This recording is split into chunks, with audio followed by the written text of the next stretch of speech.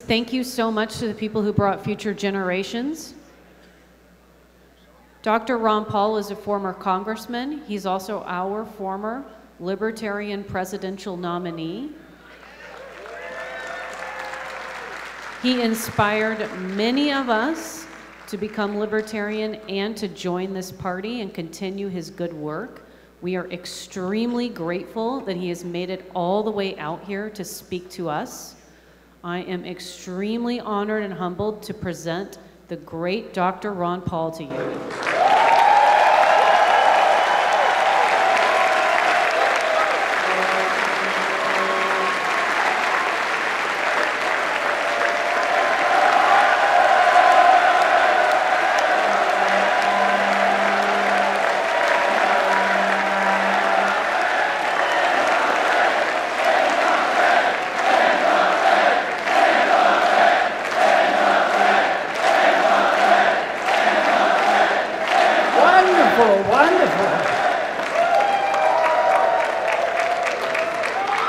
I'm among friends for sure. And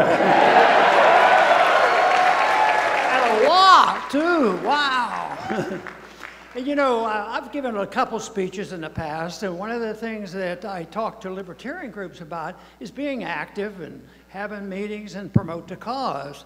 But I said, if you do get together, one rule that I'm going to pass on to you is you should have a lot of fun doing it. And it sounds like you are.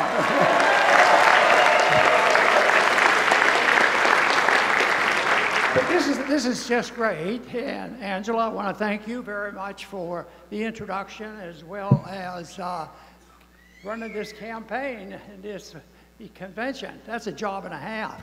So. But it is wonderful to be here because there's a lot of enthusiasm here.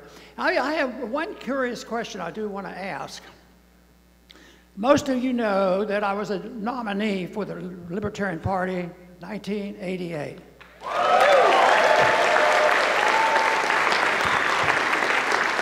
But you might not know that I signed up as a lifetime member, and I paid in gold.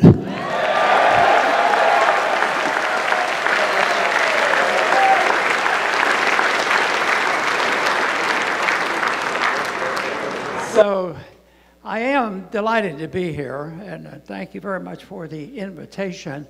I think really if I had a theme for what I want to talk about is the fact that the empire has ended.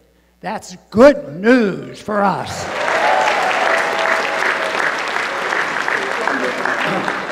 You know, one thing people have a controversy about is conspiracies. And I'm all for conspiracies, but I have one little thing to add. I only want to hear the true conspiracies, which most of them are true.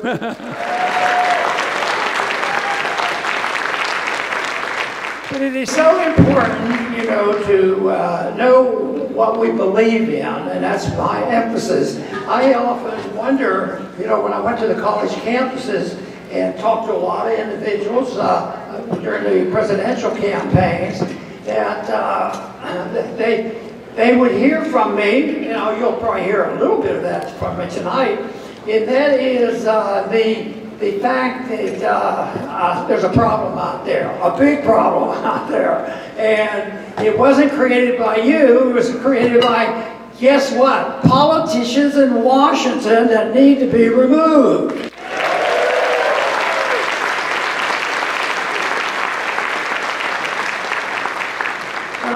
I divide the activities into two places. One is the philosophy that we have, and then the whole idea of what's going on with politics. And there's too often a division there. And the one thing is, if the competition, we should be doing a lot better than we're doing as libertarians when you think that the competition isn't all that smart. I mean, you have a couple of what they call big parties, but do they have a philosophy? It's one thing we can say about libertarians. At least we have something to believe in, liberty.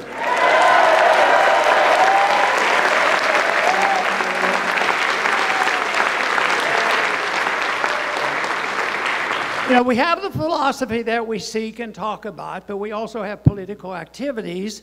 And that to me is a contest between what the people are thinking and saying and how do you change the government.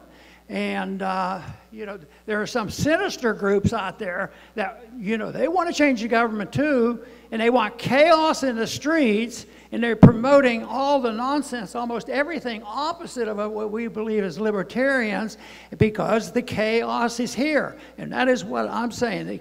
The empire really has ended, and it has been systematically replaced by the chaos for the sole purpose of improvising a system of government 100% opposite of libertarianism. And that we have to stop.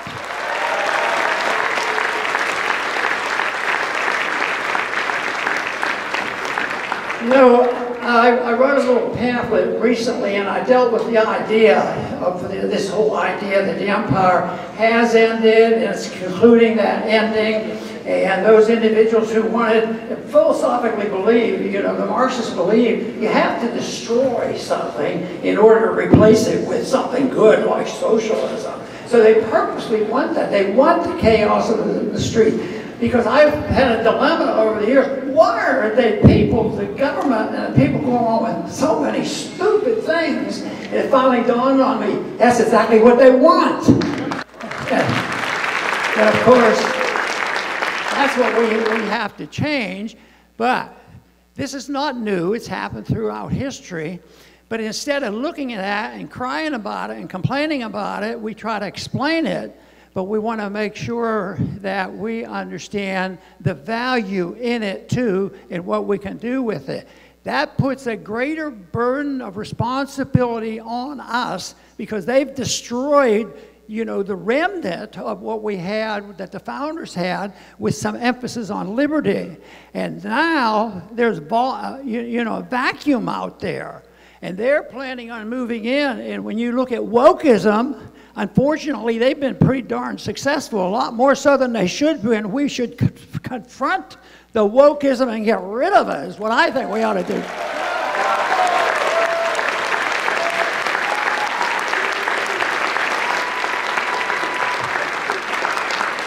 But I happen to believe that this all got in full motion, you know, just within several decades.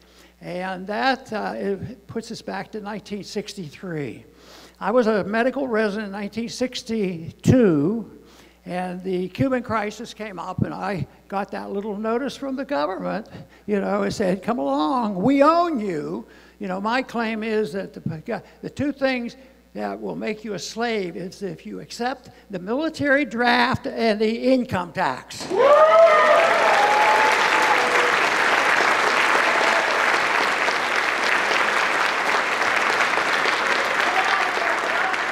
Because if you look at the income tax, they tax our income, and then they say, what do you mean it's not the government's? They have a monopoly on it because you can't spend any of it, you know, until the government gives you permission.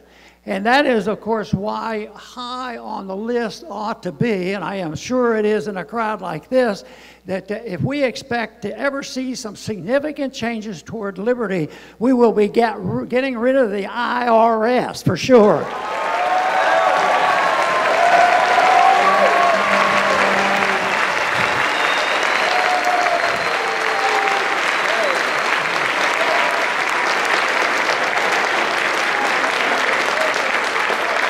Of course, understanding the military draft is easy to see, especially if you remember or read the history of the 1960s. What a tragedy, but that's been going on ever since. We play these games, but we're still sending troops to death by going overseas and participating and incorporating other people you know, into the activities that we do. So this to me is a major, major thing. And you know, it's easy. We can visualize and we know exactly what we would do with the IRS and the income tax. But then there is another tax that has to be understood because the likelihood of us in the near future of getting rid of the IRS is not very good.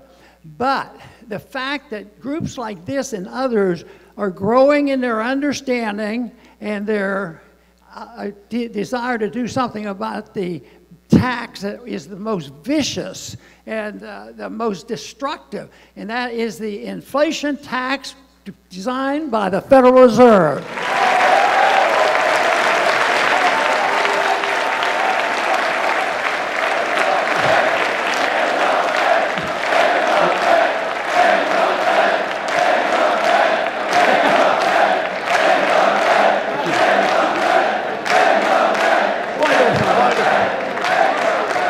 I didn't even have to convince you of that, did I? You know, and I have a little book that says, "And the Fed," you know, how to get rid of the Fed.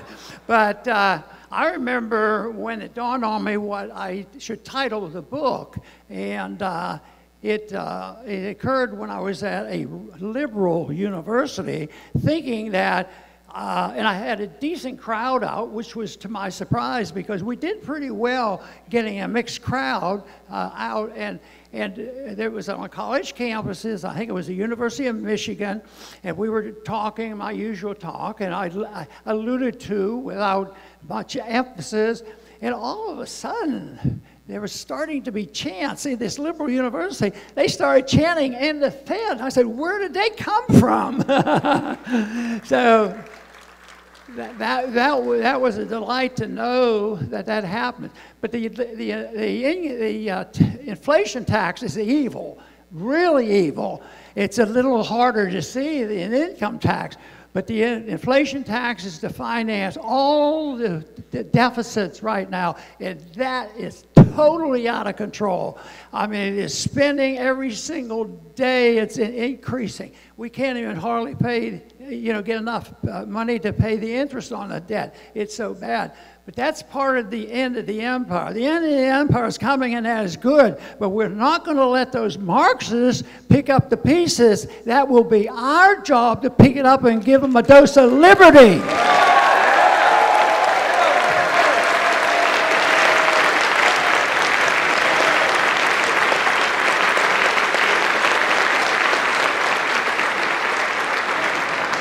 You know, there are some people who talk about coups. There's been coups around, and the United States are the champions. We've committed more coups in the last 30 or 40 years than probably anybody in history.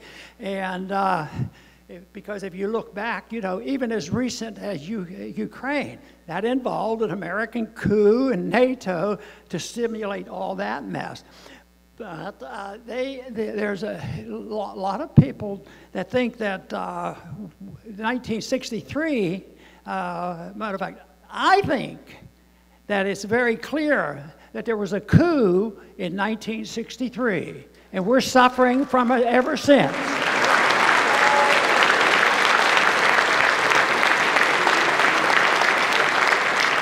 But I was a resident at Henry Ford Hospital when I was drafted in November, draft notice in November, and finally had to go in by January.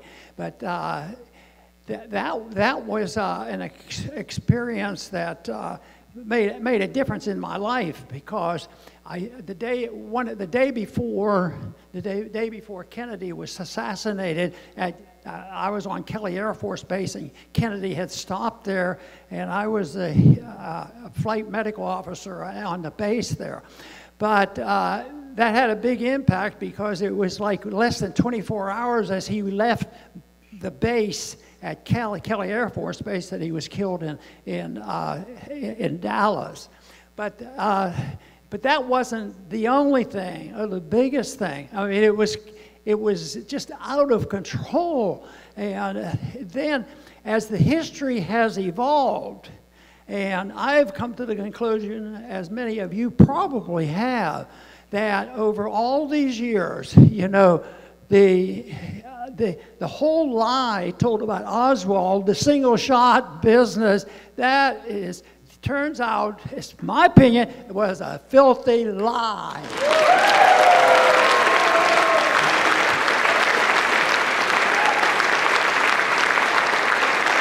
But of course, that was followed by another Kennedy being assassinated, Martin Luther King being assassinated, and on it has gone. And the thing that really put it into my mind that this is a coup and it's been taken over was, you know, immediately after the John Kennedy assassination, it was all the plans made for, you know, an investigation. And they had the Kennedy Commission, I guess it was another name on that, but the commission was set up, and it turns out that I've come around to believe that the key kingmaker of the coup was Allen Dulles. But guess what? When they had the commission, he was on the commission to investigate it, to cover up the lies. You know, I've been convinced over the years of all the commissions, whether it's 9/11 commission or whatever. When you hear about commission, you say, good, at least they're investigating it. Now, that doesn't happen. It's either to cover up stupidity or you know, cover up, you know, their tracks, because they're not seeking truth. And that's our problem in this country, is the lack of truth. The lack of truth and knowing what's going on. And it is so bad that right now we're seeing the conclusion of this. The destruction of the Republic, the destruction of the Department of Justice, the destruction of our whole concept of our government, our republic. It doesn't exist under these conditions. But I do not want myself to even drift out and say, oh, how horrible, which it is. It's horrible, horrible, because it's so horrible. But I'm looking for something to grasp, and the grasp is they've destroyed it, yes, for the wrong reason. Their motives are evil, and they're going to use it unless this group of people and thousands more do something about it and replace it with liberty.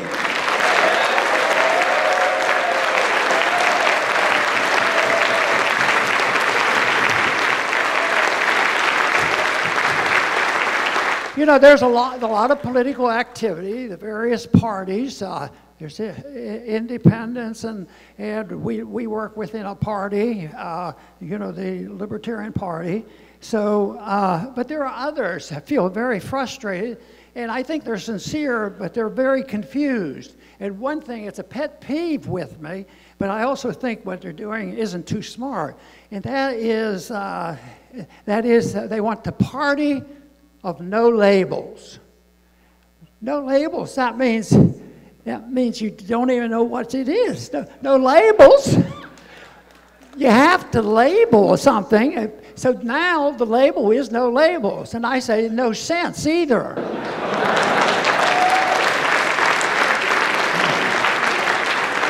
But they claim that this satisfies the demand for, you know, perfect democracy. Everybody gets to vote and everybody gets to participate. So they think it's a way to democracy. They advertise it as being bipartisan and bringing people together. And this to me just isn't truth. But I don't believe and they see this with honesty too, bringing people together. So if you have a reasonably or a good constitutional conservative, and you have a good progressive Democrat on the other side, and both of them have a piece of the understanding of the real message, and you say, well, how are we need to bring them together.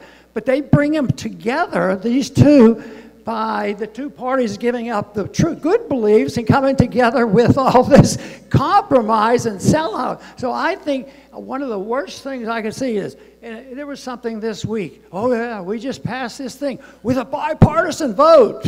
That's bad news.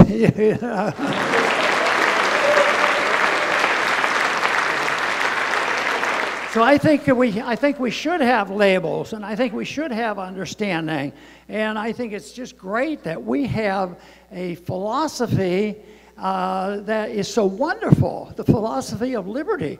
It's not something we invented. It's been around for a good while. A lot of confusion comes and goes. People have different opinions, but you know, some of the basics of this philosophy existed for a long, long time. Sumeria, the country of Sumeria, was the country supposed to have the first written laws in the land. And even before that, people knew a couple basics. They had rules and punishment for people who would lie, cheat, and steal, and kill. That's a good one. That sounds like non-aggression principle. So this has been going on for a long time. That's 4,000 to 5,000 years ago, which means that there is, I believe, my personal belief is that there is a natural law and there's a higher law, and it's been available to all of us. We can understand it, and it has been, but there's a contest going on. It has gone on for years, hundreds of years, thousands of years, and that is there's always a people who are in denial for selfish, evil reasons, because they say, oh, you can't know that, you can't know that. So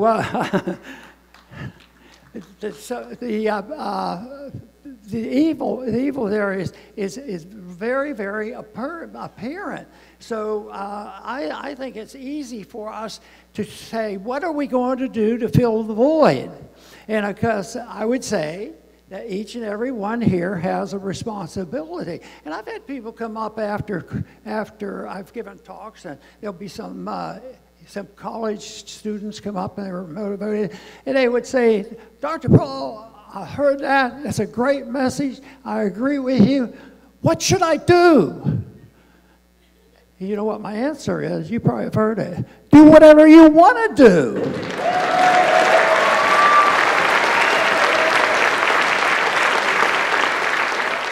Because I believe that despite the level of the amount of education that people have, there's always some talent out there. Some people have musical talent, and I'm jealous because I wished I could sing, but I can't. So I sing the Song of Liberty. That's about the best I can do. But everybody has talent, and it should be used in different ways. But if you come to the conclusion, and if you come to a convention like this, you ought to leave with enthusiasm of understanding where the real problem is, and that instead of looking at everything that's going on in a dire manner. See, I was in Washington for 26 years, and they said, how did you stand it with all those clowns out there? I said, well, I had low expectations. And the expectations, were just reality. I was motivated to get into politics over the Federal Reserve and the money issue because that supplies the incentive to get involved in welfareism and warfareism and the whole works. So that to me was very important. So the whole issue of the monetary issue was a big thing. So I got involved in that. But I finally found out, as I studied more, is that it's all tied together. One time we were having a presidential debate, and the host, the interviewer said, oh, this week we're going to talk about economics. Next week we're going to talk about foreign policy. I said, they're the same. How do you think you fight wars without the Federal Reserve printing money?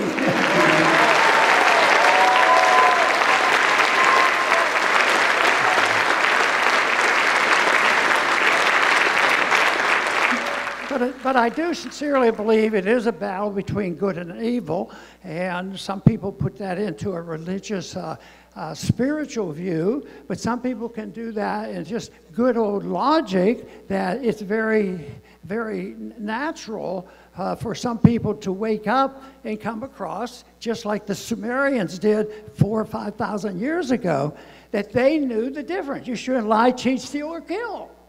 That sounds libertarian. So people, we should be able to, rely on natural law. But, matter of fact, that is detested wholeheartedly by those authoritarians. If the authoritarians are competing with the people who believe in liberty, the authoritarians, they do not. Do you know that authoritarians don't like you? Because you are a threat to them. And that's the way it is in Washington, D.C. That's why, one of the reasons you see so few. And we do have the mess. I don't think, from my experience in Washington, I don't think that gradualism is going to all of a sudden give us a magic cure to what we have. That is, elect 10 more good guys, 10 more here and there, and we should. The more voices we have, the better. But that's not going to be the way the budget's going to get balanced. The budget is so out of control, and there's so much misunderstanding and lies that go around that can't happen. So are all the, will the wars stop after my experience there? No, they're going to continue. They'll just lie more about it, be more deceitful about it. And if they say, if you oppose any wars, you're unpatriotic and you're un-American and you hate the troops. And that ought to change, because the attitude ought to be that when you're fighting for liberty, that you're credited with some good things that are happening. That is what we should be doing.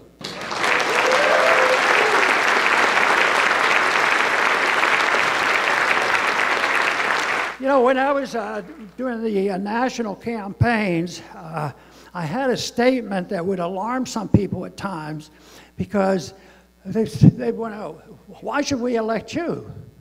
I said, you should elect me because of the things I don't want to do.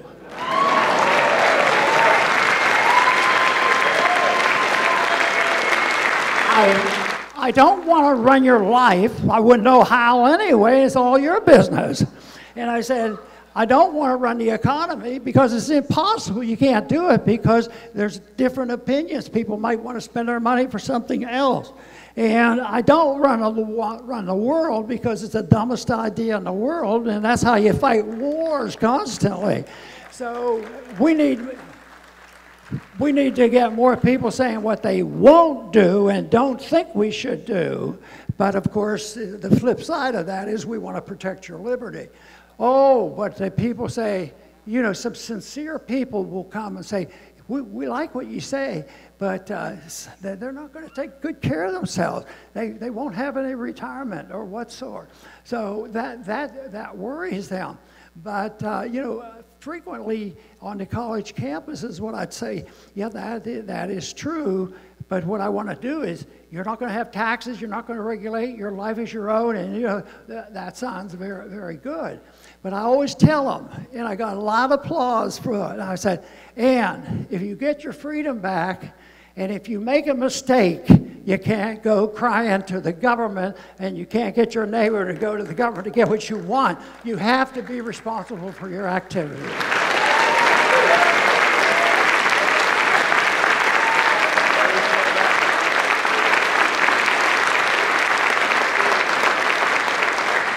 Well, the wonderful thing about the principles of liberty is that they are so beneficial. It still bewilders me why we're not doing better. We have to do better, because it's so overwhelming that what they're doing, you would think, and if you can't get enough, if you're here in Texas and you can't be convinced of how bad things are, you could go visit a couple other states on what really is happening. Things are bad, but they can always change. You could change, and people say, well, it's not changeable. And my message here is, it's not going to change under today's condition. The bankruptcy is going to get worse, and the chaos is going to be there. But we have to know, what the problems are, and be willing to admit it. They say that the most dreaded enemy of those in big government is just somebody telling the truth.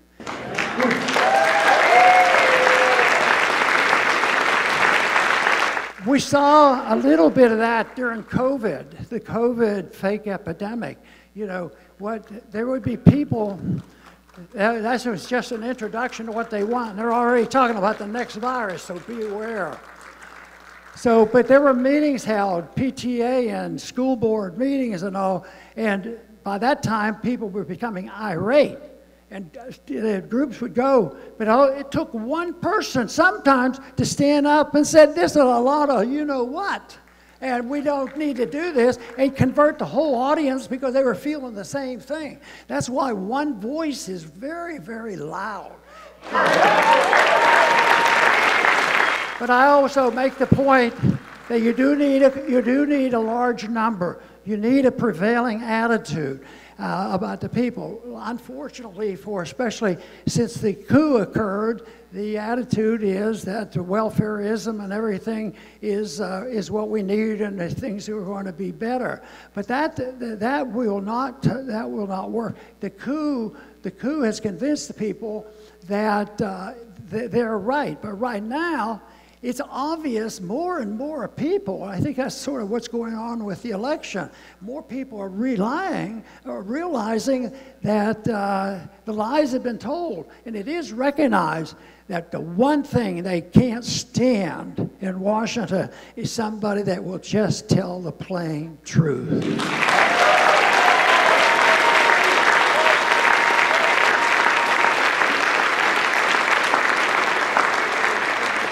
But there are a lot of things that can be done, and like I say, every individual has a responsibility. And I think people realizing that there's a contest between philosophy and also the people who tell lies. It's epidemic, there is no doubt about it. But I'm still convinced, though, that if people are exposed to the truth and know what's happening, the numbers of people, the percentage of people are more on our side than on the side of tyranny. Let me tell you, but we need to get the message out. You know, one of the things that we're having a tougher time with now is the destruction of the Department of Justice. That's a department of evil injustice. And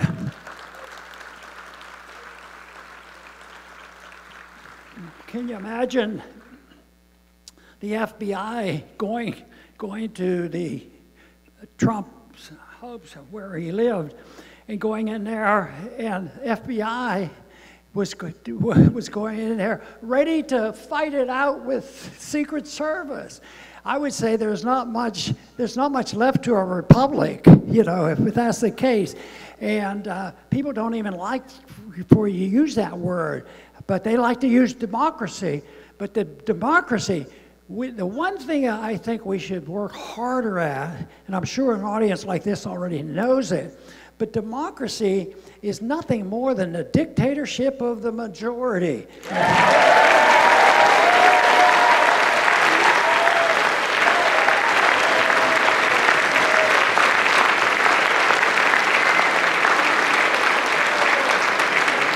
Well, you know, that is the whole thing. The dictatorship of the majority is so bad, and why do we lose the argument against people who think they should have a fair shake? They're in a minority, all that happens. If you let that go, all they do is become victims, you know, and controls they have to have. Now we have to worry about DEI and ESG and all those rules and regulations.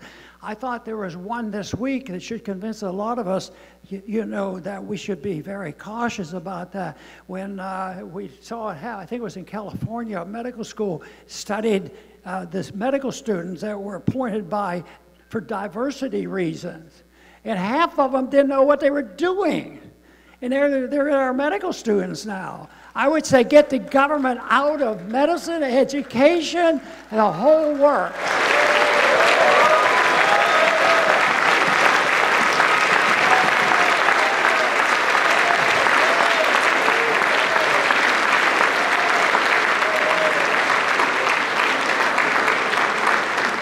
Well, that is wonderful, and I really get encouraged. People say, boy, it's hard work coming out there and talking to people like this. I said, I need to do it.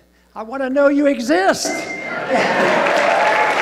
and you do, and there are others. So continue to be more creative and get the groups together. I remember the first campaign was, I guess, in 07, 08. The computer just was started, and they came up with this thing, and I didn't know what it was. I still don't know a whole lot about it, but it was called a meetup group. So it was spontaneous. People met together in communities, and it was a perfect campaign, organization. You'd go to the meetup people, and if they happened to like you, they would just become part of the campaign. So there's so much now. The technology is wonderful. I like the technology, but I have a strong warning. Technology is good when it's used by honest people, and it can be very, very dangerous when it's run by the government.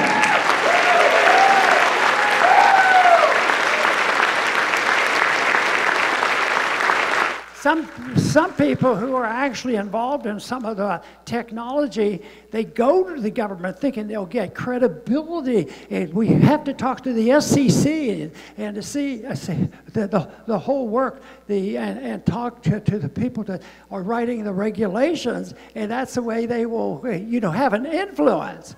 Well, the influence has to be, you people shouldn't exist. What we need to do is get rid of you and let the market decide who's going to make it.